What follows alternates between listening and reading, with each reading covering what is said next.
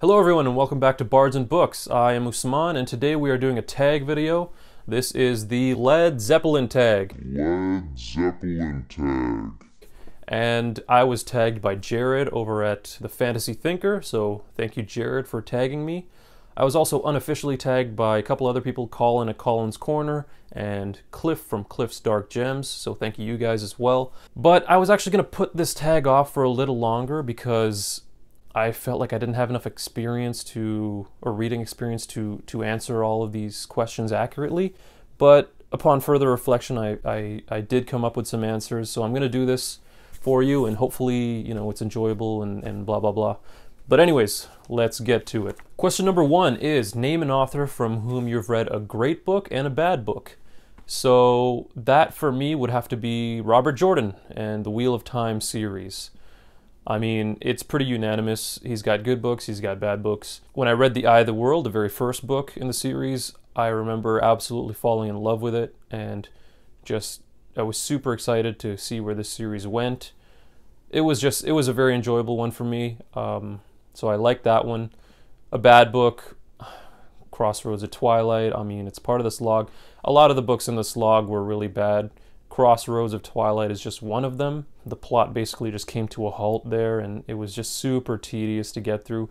Not even the ending was enough to kind of save it for me. I think I gave it 1 star. It's a great series overall, but it definitely has its slower and frustrating moments, I guess you can say. So, The Wheel of Time, Robert Jordan. Question number 2, name an author you've outgrown or have no desire to read anymore. So my answer for this is, I forgot the author name, but it is the Fairy Unicorn series by, I'm gonna put the books up here so you can see who it's from. This might surprise a lot of you, but I read a couple of the Fairy Unicorn books for a challenge on this channel, actually. I did the blindfold book cover challenge with Chloe. I guess I'll link that somewhere so you can check it out if you want to. But I failed miserably, and my punishment for that ended up being having to read these books, these Fairy Unicorn books. I mean, it was an experience, what can I say? I did vlog my reading those 2 books, so maybe I'll link those as well somewhere, but they're on the channel, you can check them out. And yeah, I mean, what can I say? I won't be continuing the series, well, at least not willingly. If I lose a challenge or something in the future again, maybe I'll have to continue. Who knows what my punishment will be, but never say never, right? Anyways, as of right now, I guess you could say I've outgrown it in a sense. I don't have any desire to continue or read the other books. I'm just going to leave it at that. Question number 3, name a book that shocked you with something unexpected. So that's a recent one. That is The Poppy War by R.F. Kuang.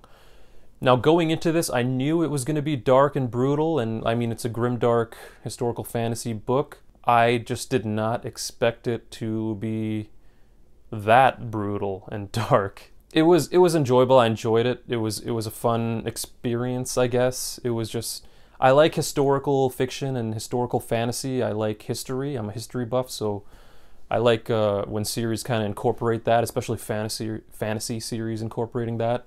So that was nice. Now, the brutal and like the crazy moments that I didn't expect, it's not that I didn't enjoy them. It was fine.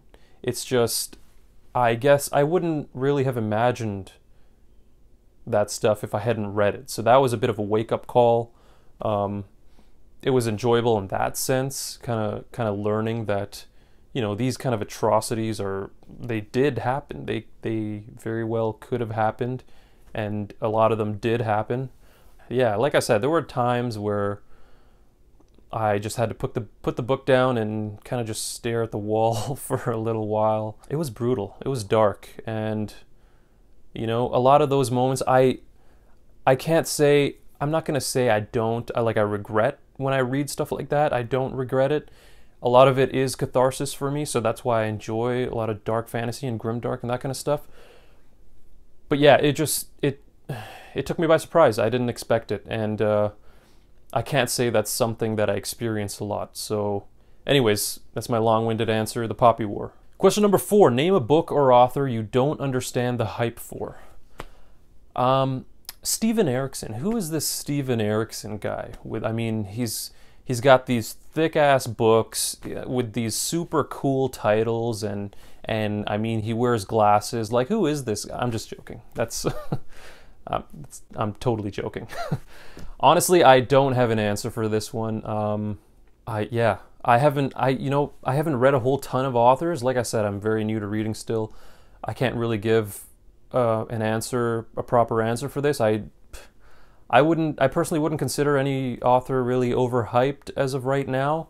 I've heard people say Brandon Sanderson. I suppose I can kind of understand that with some of his works, but if you've read any of his short stories, the dude deserves every bit of hype he gets. I don't think he's overhyped at all. So I can't say Brandon Sanderson. I've heard J.K. Rowling as well. I can understand that one as well, but again, it's been too long since I've read those books, and the movies were great. The books I enjoyed as well, from remembering what I remember from them. I can't really say that's overhyped. Yeah, I'm sorry. I can't give a proper answer for this, so sorry. Number 5, name a book or series that has been on your TBR for over a year. Oh man, there's way too many to list here. If I listed them all, we'd be here all week. So I'm just gonna list a few that I wrote down here. Let's see. Faithful and the Fallen, Malazan, Realm of the Elderlings, First Law, Song of Ice and Fire, Gentleman Bastard, Stormlight Archive. That's just a select few. Some of the most anticipated on my list. There's, oh my god, there's so many others. It's not even funny. So I'm not going to dwell on it. Those are my answers. If I continue on, it's just going to make both of us upset. So let's move on. Number 6, name a book or series with an unusual or unconventional setting. So for this, I'm going to go with Discworld. I love Discworld. Terry Pratchett is a genius, but it is very unusual. I mean, the title of the series speaks for itself. It's a disc world. It's literally a disc. Some cool places on there, some humorous places, and I mean, it's a world that rests on 4 elephants who are in turn on the back of a giant turtle floating through space. It doesn't get any more unusual than that, folks. But anyways, Discworld is awesome, and I'm looking forward to continuing that series. Number 7, name a book you buddy read with someone whom you completely disagreed with. Now, I'm sorry, but there is no answer I have for this. I haven't done a whole lot of buddy reads, and there are absolutely none that I've done that I really had strong disagreements with them with, so sorry. I plan on doing a lot more buddy reads in the future, so I'm gonna do a Malazan read along with a bunch of awesome people here on BookTube, some of my close friends. Maybe Faithful and the Fallen, we'll see. There'll be a lot of them I'm gonna get to. There are gonna be future buddy reads for sure, and I'm looking forward to all of them, but unfortunately at this point I can't answer this question. Number 8, name an auto-buy author. I don't really have an answer. Man, I am horrible. I'm so sorry. I don't really have an answer for this. But what I'm going to do is I'm going to make a prediction. So I'm predicting that an auto-buy author for me will be John Gwynne. The Faithful and the Fallen is a very, very highly anticipated series for me. I'm anticipating that I'm going to love it. Also, one of the first books I picked up when I got back into reading was The Shadow of the Gods and The Hunger of the Gods. Well, 2 books. But that series, what is it? The Bloodsworn series. That's basically one of my most anticipated series. Yeah, like I said, it was one of the first books I picked up when I got back into reading, and I am just so looking forward to that. I anticipate I'm going to love it. I mean, the covers are just so beautiful. That was part of the reason why I picked them up. But anyways, John Gwynne. I'm predicting that he is going to be an auto-buy author. I will keep you updated with that. Let's see if I am horribly wrong or what have you. But yeah, that's my answer there. Number 9, name a book or series you keep coming back to even after you've DNF'd it. So there isn't anything recent that I have like that, but from the past, there definitely was a book like that I kept DNFing and kept coming back to, and that was The Black Company by Glenn Cook. It took me 3 tries to really get into this book and to complete it, and I'm so glad that I did because I ended up loving it. But boy, is that a tough book to start and continue. I mean, if you don't have a lot of experience, or if you don't really know what to expect with that, that's going to be a challenge. It's going to be a challenge for people.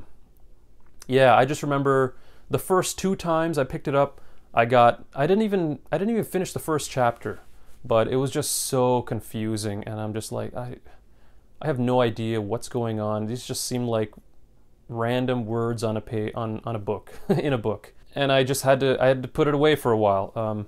But I got back into it, and the 3rd time around, I was just so determined. I'm just like, you know what?